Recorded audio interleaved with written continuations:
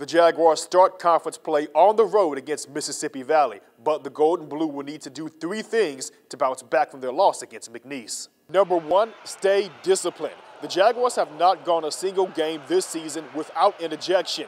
During the Jaguars' loss to McNeese, 2 players were tossed, including running back Devon Ben, who will miss the first half against Mississippi Valley. The Jaguars are favored in this matchup, but they do not do themselves any justice if their best players cannot play the full game. Speaking of a full game, the Jaguars need to play a complete 4 quarters. We saw what the Gold and Blue did in the second half against Miles College and the first half against McNeese, but the Jags have yet to play a complete game with the same intensity. Southern needs to come out with a dominating performance in the SWAC Opener. And finally, do not underestimate your opponent. The Jaguars are on a 4-game win streak against Mississippi Valley, and the Delta Devils have only won 3 conference games in the last 3 years. The Jaguars, however, do have a history of underestimating teams. Back in 2019, when they faced a winless Texas Southern squad, Southern narrowly escaped with a 28-21 win.